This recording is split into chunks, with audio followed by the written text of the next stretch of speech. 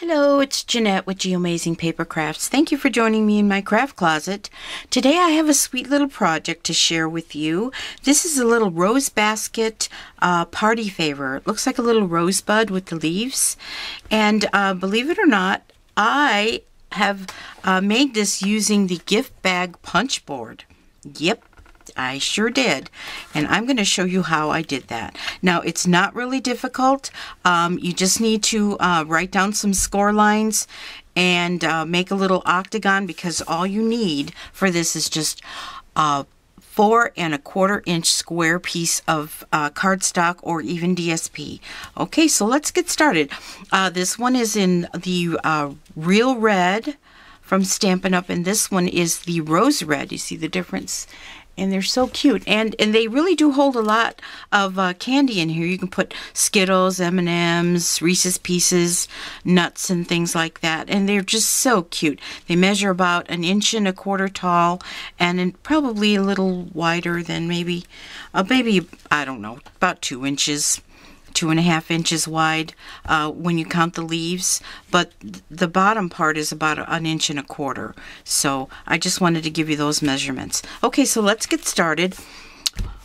4 1/4 by 4 1/4 piece of paper. Now I'm going to be bringing in my Simply Scored scoreboard. Let me make sure it's not glaring here. Move these aside here. Okay, now this is probably going to be the most tricky part of this project, because you're going to need to make an octagon out of this square piece of paper.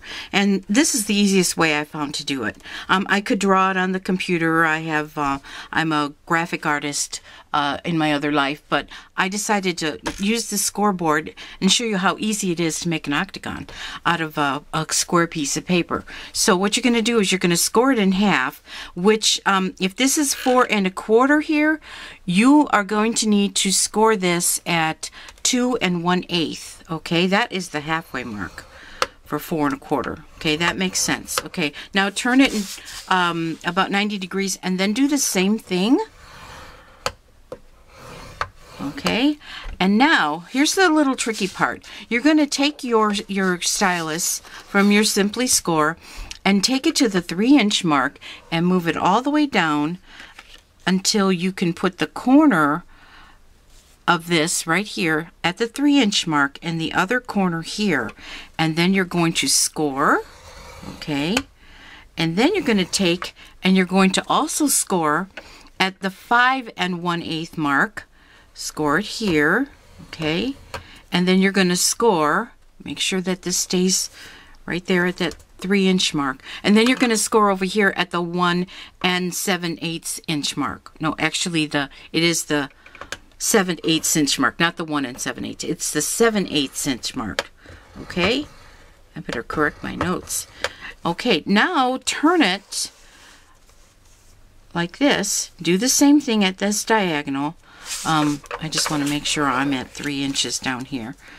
You can make a mark here with something that you can remove if you want. But I'm taking this to 3 inches here, and I am going to just mark it here and then do the same thing. 5 1/8, okay, and just 7/8 right here. Okay, now you've got all your scoring done. I know, it looks kind of weird. It looks a little geometrical. That's why we are Amazing Paper Crafts. We like geometrical things. Okay, so I'm going to go ahead and fold and burnish just these cross lines. You're not going to need to fold and burnish the ones on the corners, okay? So let me do that with my bone folder. And there should be like 4 lines that you will fold and burnish.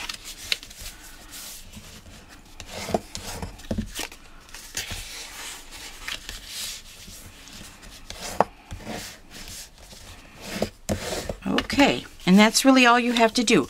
Now, you see how I have this folded like this? It's folded in half, but with the points showing.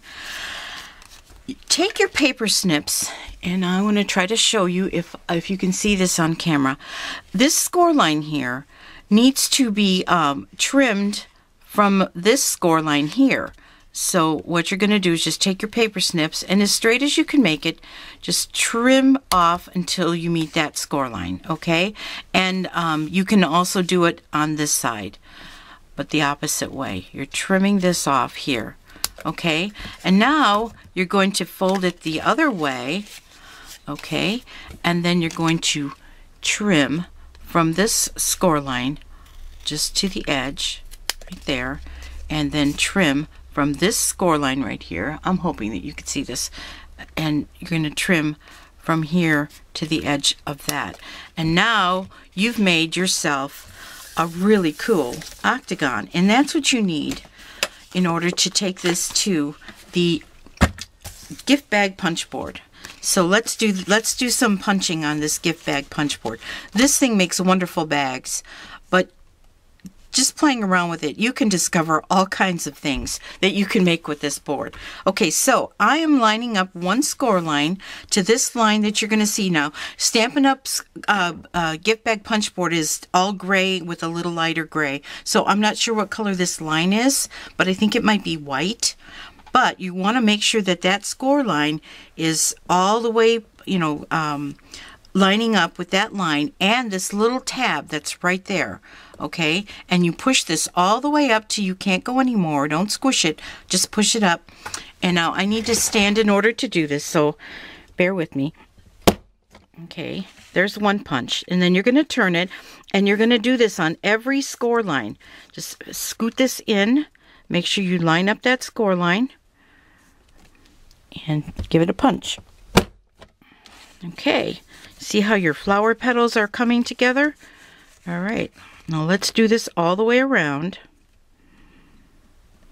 as straight as you can. The neater you are at this, the better this thing will come together.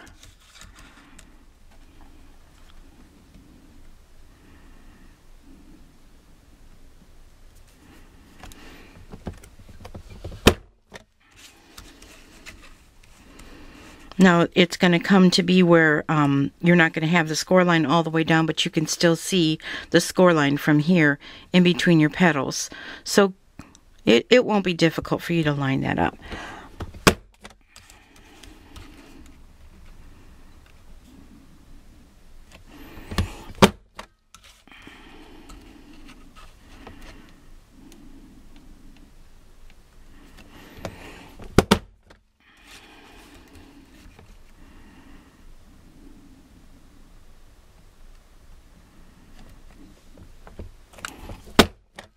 Okay, now I have all of these petals punched out. Isn't that cool?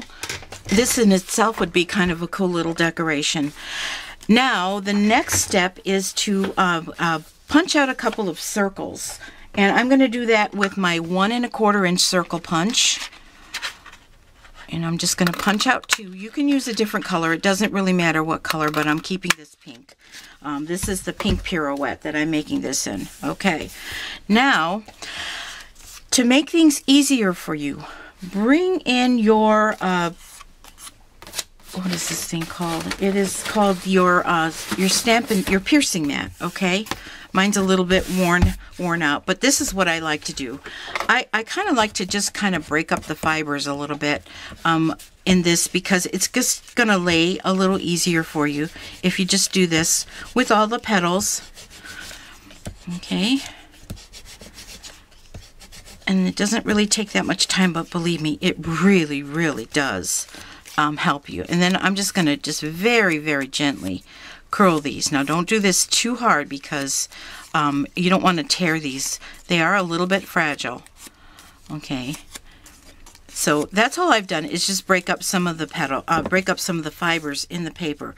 Now I'm going to take a glue dot, a mini glue dot, and I'm going to put this right in the middle of this circle. Let me do that with my paper piercing tool. Okay, I'm just going to grab the glue dot and just stick it right in the middle. And then what I want to do is I want to center it here inside this little petal. I mean this little flower. Okay, and try to center it the best you can. Okay. I think that'll work for me. And now just gently fold these up around that circle. And we are going to be using glue dots. And we're putting the glue dots on the inside of just 4 of these petals. Let me get the mini glue dots, and I will put them on every other one, but on 2 sides. One on this side in the corner, and one on this side in the corner. Okay, and then skip a petal and do the same. One on this side in the corner, one on this side in the corner. Okay, oops, butterfingers. And then skip a petal, and you get the picture.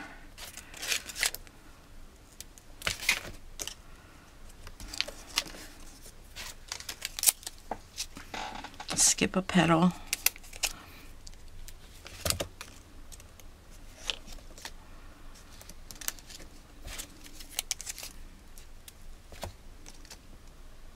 Okay, so now I've got all my glue dots on. Now I'm going to take the ones that have the glue dots on it and the one that doesn't. I'm going to push that in, and I'm going to meet these two kind of right in the middle of that one petal. Just try to be as neat as you can. See how I'm meeting those two right there? I'm meeting the edges of those 2 petals, and then just press that glue dot in. And then do the same. You're going to push the one that doesn't have the glue dots toward the middle, and then you're going to meet in the middle with these 2 outer ones. Okay. And press your glue dot in. And this does hardly take any time at all because there's only 4 petals that don't have the glue dots in them. Okay. And you can kind of eyeball the center here. And the neater you are doing this, you know, the prettier your petal's going to be. Now, if you want to, you can kind of color these, this little, the petals with some, coloring on the edges. If you want to. I mean, it's just all up to you how you want to, decorate using your sponge. I'm not going to do that right now, but if you're going to do that before you put it together. It's a little easier. Okay, now I'm going to take this other, before I do that, I'm going to put some leaves on here. Now, I made a few leaves, made about 4 leaves, using the punch called the Bird Builder Punch. This Bird Builder Punch has this really cute little leaf here, and I love it. It's one of my favorite leaves to use in my projects. And then I just do a little embossing on them with my stylus tool and a little coloring, shading. So I'm going to just go ahead and use glue dots to put these on the bottom here. So here's my glue dots, and I'm going to put a glue dot here and just let it stick out a little bit. You can let it stick out as much as you can, as long as it's going to stay. And I'm just going to put 4 leaves. You can put as many leaves as you want. 3, 2, 4, whatever looks good to you. I'm going to use 4 because I just like to be balanced. Okay, 1 leaf on that side, 1 leaf on that side, and glue dot here.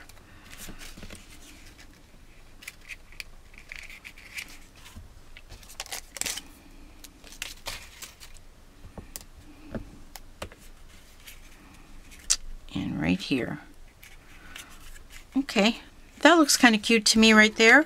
And now I'm going to take some fast fuse, and I am going to put fast fuse on this circle, the other little circle that you made. Okay, and you want to put fast fuse on there because you want a strong adhesive to hold the leaves in and to give your bottom a nice sturdy platform. Let's move this out of the way. And there you have it. Okay, and you can put glitter on this thing. You can decorate this any way you want to, but look how many M&Ms this will hold. This will hold almost 2 packets. You know, these little packets you can get now around this time of year. They're fun-size M&Ms. You can almost fit 2 of them in here. So it will hold a lot of M&Ms. So here's one. Here's all 3 of the pink ones that I really love. Maybe do one in Blushing Bride. I don't know. We'll see. But I hope that you'll try this little project. It's so fun and easy to use, easy to do using your gift bag punch board, okay?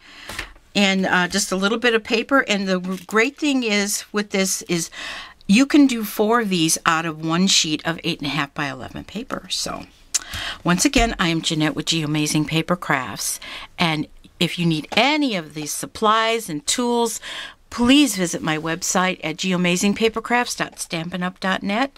I would be happy to be your demonstrator if you don't already have one, and just give me a little holler. So you make it a great day. Bye-bye.